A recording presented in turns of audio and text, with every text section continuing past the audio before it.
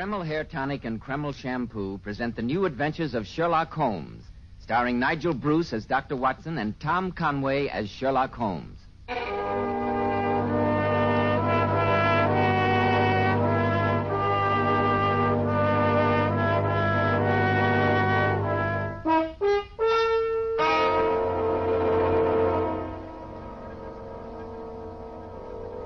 Now, once again, it's time to renew our weekly visits with that genial host and incomparable storyteller, Dr. Watson. And here he is, waiting for us in his comfortable and familiar study. Hello, Dr. Watson. It's mighty good to see you again. Good evening, Mr. Bell. Good gracious me, it's a long time since you last dropped in to see me. Too long entirely, but I'm certainly glad to be back. I'm glad to have you back, my boy. This seems like old times. Thank you, sir. By the way, I heard you had quite a trip this summer. Went back to England, didn't you? Yes, Mr. Bell, I must say I had a very delightful time renewing old friendships. Incidentally, I think you'll be particularly interested in one visit that I made. It was to the vaults of Cox's Bank in Charing Cross. Cox's Bank? Oh, that was the home of your old black tin dispatch box, wasn't it? The one that contained all the notes on your adventures with the great Sherlock Holmes? It was, my boy. You have a very good memory. And by any chance, is that the box standing there on your table now? It certainly is. I brought it back with me. You see, I found it contained a veritable treasure trove of material. Notes on adventures that I'd forgotten, and in some cases, stories that Sherlock Holmes insisted must be published during the lifetime of certain famous people involved. Phew, that certainly is a treasure trove. Do you mind if I take a peek in the sacred box, Dr. Watson? Not at all, Mr. Bell, not at all. Must be papers all tied up in tape. An old signet ring. Oh, that just a token of the Duke of Bedford's esteem. Never did fit. Hey, what's this, Dr. Watson? A small dog collar. Yes, my boy, a small dog collar. And it brings to mind one of the most exciting and bizarre adventures that Sherlock Holmes and I ever encountered. I always referred to it as the adventure of the Stuttering Ghost. Stuttering Ghost? That sounds provocative, Dr. Watson. I hope you'll find it so, Mr. Bell. Now, Dr. Watson, the floor is yours. Well, Mr. Bell, the story began on a certain September afternoon in, more years ago than I like to admit. Holmes and I were seated in our Baker Street lodgings, having returned a few hours previously from a much-needed holiday in Devonshire. Though our trip had proved far from restful as far as I was concerned, I could see that the change had worked wonders for my old friend. There was a distinct touch of color in his usually pale face, and I knew by the sparkle in his eye that he was happy to be back in harness, as he sat there skimming through the letters that had accumulated during his absence.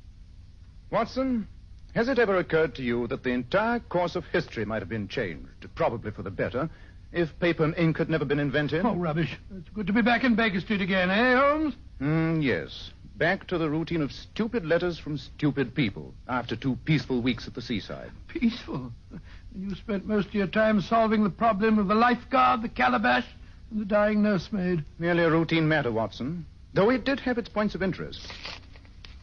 Anything startling in this morning's post? The usual trivialities. The Duke of Greenock suspects the Duchess of planning to elope with the underfootman. Oh, knowing the Duke, I can't say that I blame her. Quite. Doesn't anyone use imagination in committing crimes anymore? Aha. This looks more promising. Huh? What is it, Holmes? I shall present my problem to you at 3 o'clock tomorrow afternoon. It's almost 3 now, and the letter's dated yesterday. Doesn't sound particularly promising to me. Who's it from? It's simply signed Ferdinand. It's very odd. Holmes, it might be royalty. Only reigning monarchs sign themselves to strangers simply by their first names. If you're referring to Ferdinand of Spain, he's dead, you know. Oh, you're pulling my leg. Still, I can't recall a Ferdinand on any current European throne. Nor can I. And yet there is a certain tone of royal peremptoriness in the phrasing. Where's the front doorbell? It's exactly 3 o'clock. That could be him now. Yes. While Mrs. Hudson answers the door, suppose we have another look at this note. Expensive paper. Written with a quill pen. And the presumably august scribe was unfortunate enough to get a smear of ink on the outer side of her right little finger. Why do you say her right little finger? It's a woman's writing. Oh, who's writing? Come in. Yes, Mrs. Hudson? You have a visitor, Mr. Holmes, and she's got a wee dog with her. She said you might be expecting her. Very well, Mrs. Hudson. Show her up, please. Yes, sir. A woman and a wee dog. And here we are waiting for royalty. Watson, I've sometimes observed a distinctly snobbish strain in you. Most regrettable in these democratic days. Democratic? I voted Conservative all my life, and I always will vote Oh, Conservative. Mr. Sherlock Holmes, you dear, dear man. Oh, I've heard so much about you. Oh, I suppose you're wondering who I am. Naturally, madam. Sit down, won't you? May I introduce my friend, Dr. Watson? How do you do, How madam? do you do? I'm Mrs. Frampton. Mrs. James Frampton. That's the Buckinghamshire Framptons, you know. And I've traveled all the way up here with darling little Fuzzley. And he does hate trains, don't you, sweetheart? By the way, Mrs. Frampton, would you mind telling me why you signed your note, Ferdinand? Why, Mr. Holmes, whatever makes you think I wrote you a note? Among other things, the slight trace of an ink stain on your right little finger. Oh, dear. It's so simple when you explain it, isn't it? Quite.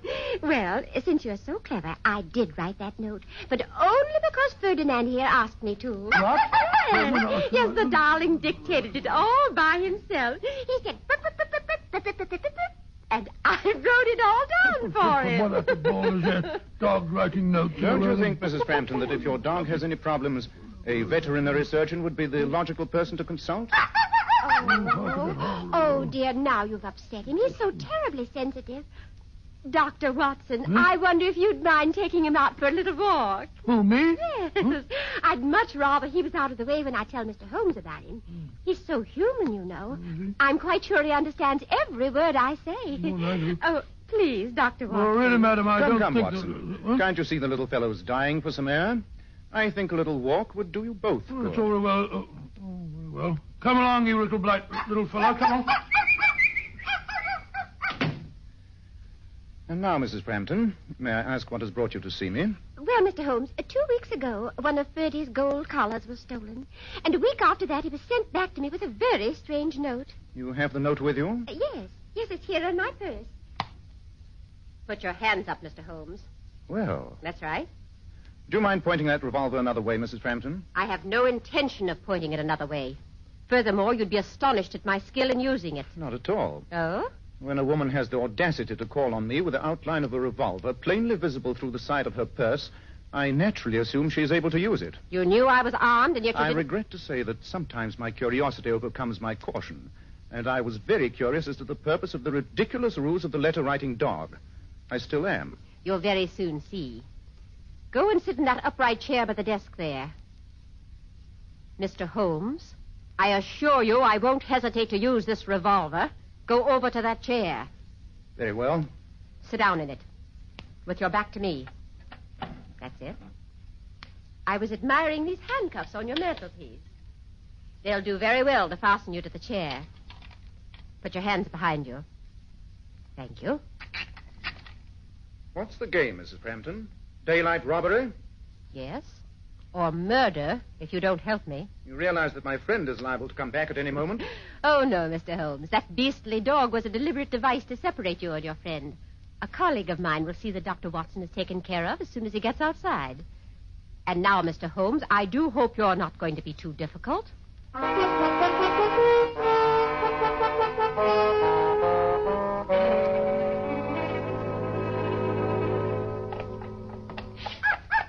Come along, you stupid creature. You don't have to sniff every... Come on. Playing nursemaid to Pekingese. Hope I don't run into anyone I know. Come along, you little brute. Come on. Excuse me, Governor. Yes. You got a match? A match? Yes, I think I have. Cool, you know, half a nice little dog, Governor. What's his name? His name?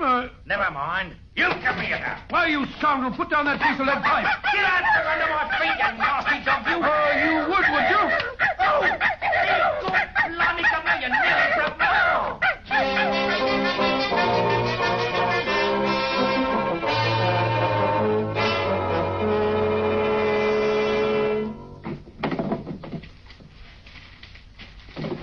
Madam, if you'll just tell me what you're looking for, I'll be delighted to tell you where to find it. There's no sense in messing all my files up. I want your records of the Rothier case. In the third drawer of this cabinet. Oh. Well, here we are. N-O-P-Q... Randall. Rothier. Well, thank you, Mr. Sherlock Holmes. Ah, there's the rescue party. But it can't be Dr. Watson. Alfie was to take care of him. Dr. Watson has resources that might surprise you. Sometimes they surprise even me. Well, I've got what I came for. Holmes, I had the most amazing experience. Yes, you were set upon by a ruffian in the street. Fellow asked for a match and then... how did you know?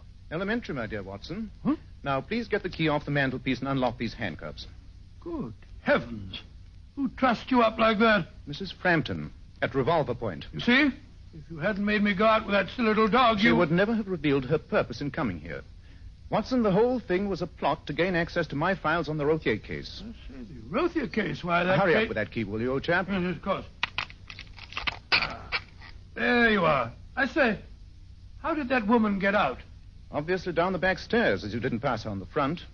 I assume her accomplice got away, too? Yes, he wouldn't have if I hadn't tripped up over the dog leash. I left the silly little beast downstairs with Mrs. Hudson. Suppose we see if our caller took anything of any consequence. But, Holmes, why should anyone go to such fantastic lengths to steal the file on a criminal case that happened years ago? That's what we have to find out. You recall the Rothier affair, Watson? Yes, I could do something to do with a jewel robbery, wasn't it? Yes. Rothier and his English accomplice, a gentleman known as Stuttering Steve Hacker, stole the famous Shrewsbury emerald. Yes, of course. The jewels were never recovered, but I was instrumental in bringing the men to justice. I remember it now. Rothier was killed resisting arrest, wasn't he? Yes, and Stuttering Steve Hacker was sentenced to 7 years in Dartmoor. By George, Watson, I recall reading a small item in yesterday's paper that told of Hacker's death in prison. That's the answer. You mean that on his deathbed, Hacker might have told someone the secret of where the jewelry is hidden? Precisely. The key to that secret must lie in these files. Let me see. Yes, I recall the case vividly now. There was a small piece of paper found on Rothier's body. An apparently meaningless series of numbers and figures. It was here in the file. Now, she's got away with it, Watson. I deserve to be kicked from here tonight. Holmes. Now, listen to me. I was going through the file a few weeks ago, making some notes for my stories, and I remember coming across that slip of paper. I copied the figures down in my notebook. Bravo, Watson. I don't know what I'd ever do without you. Thanks, sir. Just a minute. Here they are. Here we are. Here are the figures. T2N302S50. What the deuce does it mean, Holmes? I don't know, but I think I may have a glimmering. Get your coat and hat, old chap. The game's afoot. Where are we going? To Scotland Yard. And then I hope we'll be on the track of the Shrewsbury emeralds.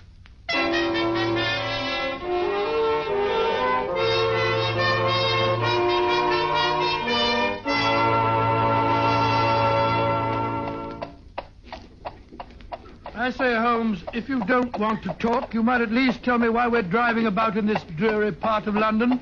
I don't care for it at all, especially at dusk. Sorry, Watson. I was thinking. Inspector Lestrade has just informed me that he's unearthed a new clue in the case. Oh? It seems that when Rothier was hiding from the police, he worked for a time in this neighborhood. Oh, where? At a place known as Gaunt's Castle. It's somewhere here off the Mile End Road. Apparently it's a sort of museum, run by a certain eccentric man named Jezra Gaunt.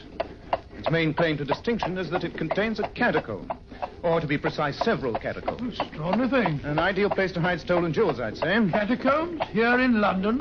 Impossible. Not at all, Watson. But I thought they were vast underground tombs only found in Italy. Now, these are reputed to be reproductions of the early catacombs of Rome. Good gracious me. Apparently, Mr. Gaunt found these deep underground caverns some years ago. And their natural contours made it possible for him to convert them into a modern counterpart of the Italian ones. All right, cabby. This is the place. Righto, Governor. There you are. Keep the change. Thank you, Governor. Come on, get up. So this is Gaunt's Castle. It's a frightening-looking place. Like a prison. It's getting dark. Why can't we come back in the morning, Holmes? I think there's somebody watching us through the peephole in the door. Yes, there would be. Uh-huh. He's opening it. Good evening, gentlemen. You're late. I was just locking my museum up for the night. You're Mr. Jezra Gaunt? Yes, sir, at your service. My name is Sherlock Holmes, and this is my friend, Dr. Watson. How do you do, Mr. Gaunt? Mr. Holmes and Dr. Watson? Well, this is a great honor. Please step inside, gentlemen. I'll turn the gas up. There. I hope you'll find the castle, as I call it, interesting. Mr. Gaunt, time is vitally important. Some 3 years ago, you had a man working for you as a laborer. His name was Rothier. I can't recall any man of that name, Mr. Holmes. He was a Frenchman, Mr. Gaunt. Does that mean anything to you? Oh, I'm sorry, but in this part of London there are many foreigners, and many of them have worked for me. But, This man Rothier was a jewel thief. He is known to have hidden some very valuable emeralds, and it seems quite possible he may have hidden them here. Dear me. Stolen jewels in my catacombs, Mr. Holmes? Oh, no, I want you to give us your permission to deduct a detailed examination of your caves and to take some measurements. Yes, of course. What an extraordinary coincidence. Coincidence? Yes. A man and a woman were here a little while ago. I didn't pay much attention to them as they entered, but I happened to observe them later in the catacombs. They were taking measurements. By Jove, Holmes. Go on, Mr. Gaunt. When they saw I was watching them, they were very evasive and left after a few moments. Until you mentioned taking measurements, the whole incident seemed unimportant. It was far from unimportant, Mr. Gaunt. They're desperate. We must work fast. May we start our search at once? Well, of course, of course. I'll go and light the gas. Extraordinary business. Holmes, Mrs. Frampton, that accomplice who attacked me, must have come here straight from Baker Street. Yes, and they'll be back. Probably tonight. It's a race against time. Well, so far they apparently haven't succeeded in deciphering the code. And neither have we. Watson, it's a battle of wits. Oh, really? They won the first round. Let's hope we can win the second.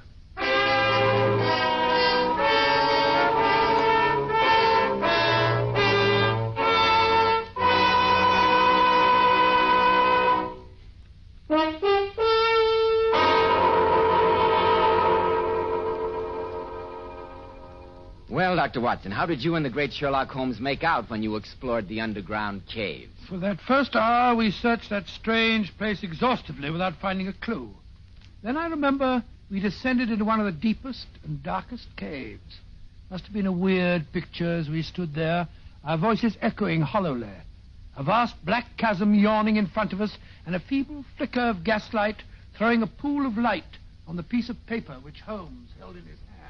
Watson, I'm certain the figures on this paper are the clue to the missing emeralds. But why can't I get the code? T2N3O2S50. They might be pacing directions. Obviously, but beginning where? I don't know, but 2N could be 2 places north. Still, how about T and O? The T being the first letter is presumably the starting point. But what does it stand for? But, of course. Here's the answer. Look here on the wall. You mean that colored tablet? Yes. It's a common early Christian symbol known as St. Anthony's cross. And it's also the Greek letter T. This is our starting point. T is the first letter in this code. Then comes 2N. Let's try it. 2 paces north. So. Then comes the letter O. It could mean 0. Yes, it could, old chap, or it might be... No, I have it. Remember that Rothier was a Frenchman. What's that got to do with it? The French word for west is ouest, spelled O-U-E-S-T. French compasses have an O where ours have the W. 2 paces north, 3-O, 3 paces west. See if Gaunt will lend us a spade, Watson, dear chap, will you? We're getting warm. We're getting decidedly warm.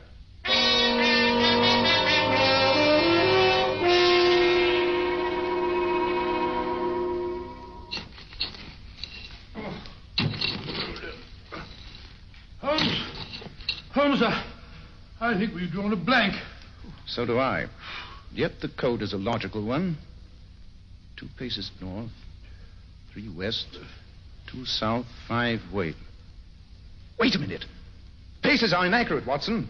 They vary. A man would surely leave his records in carefully measured feet. Here's a tape measure. Why don't you try measuring it out in feet? Thanks. Now, 2 feet north, 3 west, 2 south, and 5 west. Would be here. Give me the spade, Watson. I'll do the digging this time. Oh, thanks very much.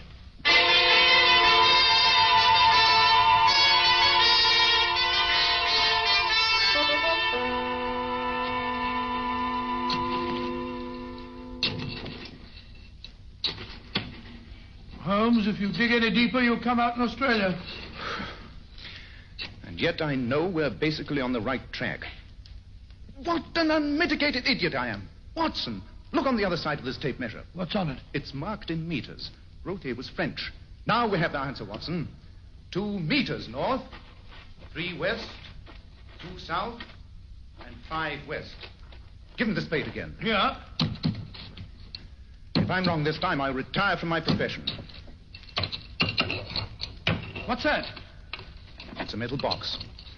Watson, unless I'm very much mistaken, we've found the Shrewsbury emerald. Great Scott! Box is a little tarnished, a little rusty, but its contents are undamaged. Look at these emeralds, Watson. Aren't they exquisite? In this gaslight, they look just like liquid jade. Quite a poet, aren't you, Dr. Watson? Oh, hello, Mr. Galt. You quite startled me.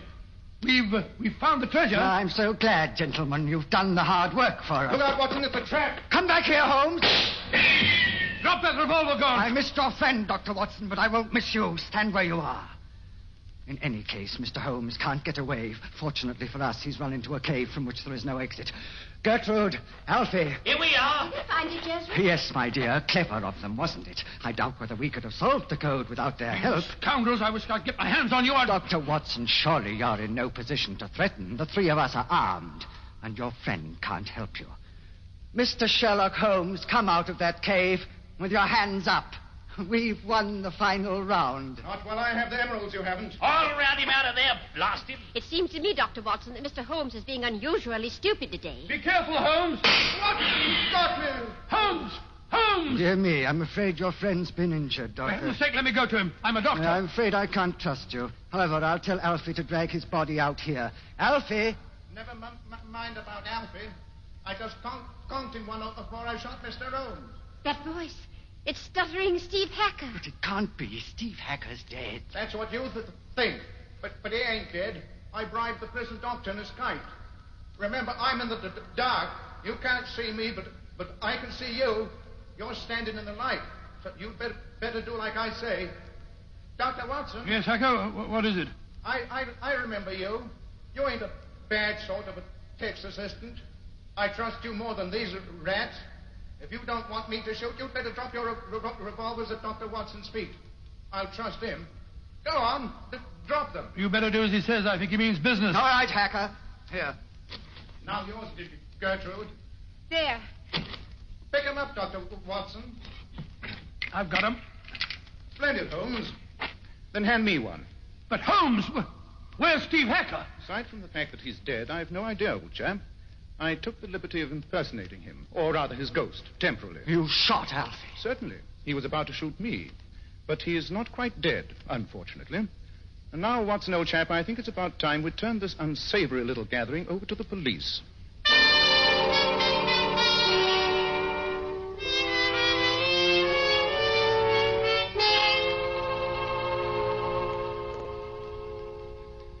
Watson, it's rather pleasant to be back in Baker Street.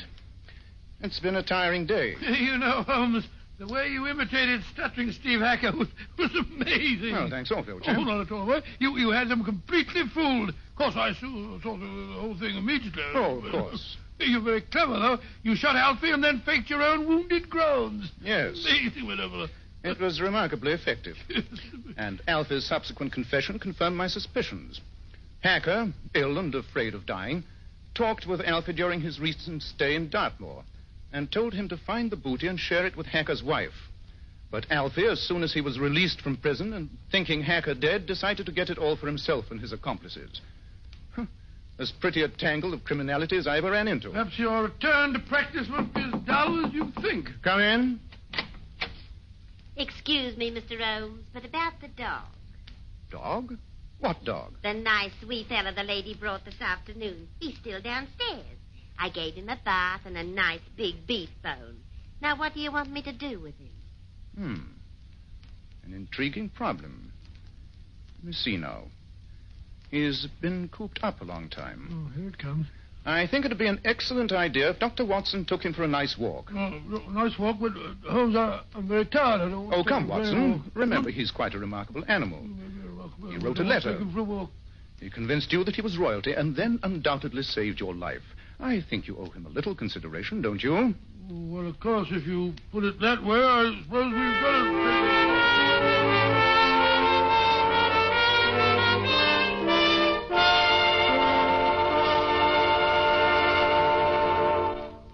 And that's how you acquired this little dog collar, eh, Dr. That's Watson? right, Mr. Bell. I had that wretched little animal on my hands till it died of old age. I got quite fond of it, as a matter of fact. I see.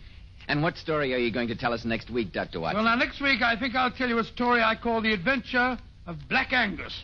I always think it was one of the most gruesome and macabre experiences that Sherlock Holmes and I ever encountered.